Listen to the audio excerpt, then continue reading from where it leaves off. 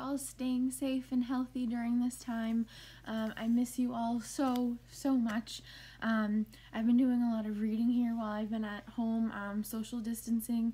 I hope you guys have been doing a lot of reading too, or doing math or whatever it is that you're keeping busy. Maybe you're exercising. I've been doing a lot of that too, but I also want to make sure that I'm exercising my brain too while I'm here. I wanted to read one of my favorite poems today, and I figured, you know what, why don't I share it with my kiddos since I miss them so much. So this poem is from Where the Sidewalk Ends. It's a book by Shel Silverstein, and this is one of my favorites. It's called Sick. I hope you guys like it.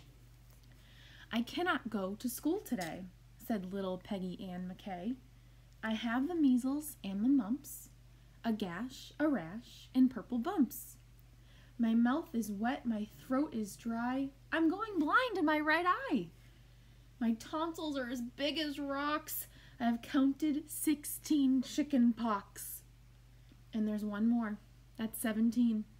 And don't you think my face looks green?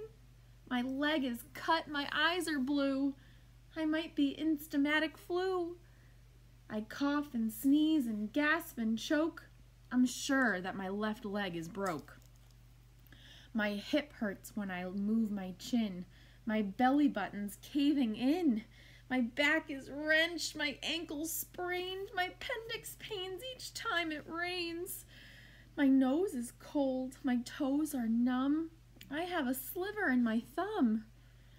My neck is stiff. My voice is weak. I hardly whisper when I speak. My tongue is filling up my mouth. I think my hair is falling out. My elbow's bent. My spine ain't straight. My temperature is 108. My brain is shrunk.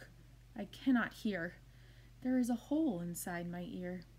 I have a hangnail, and my heart is... What?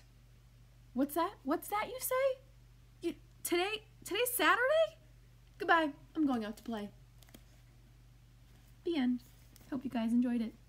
Hopefully I'll see you soon.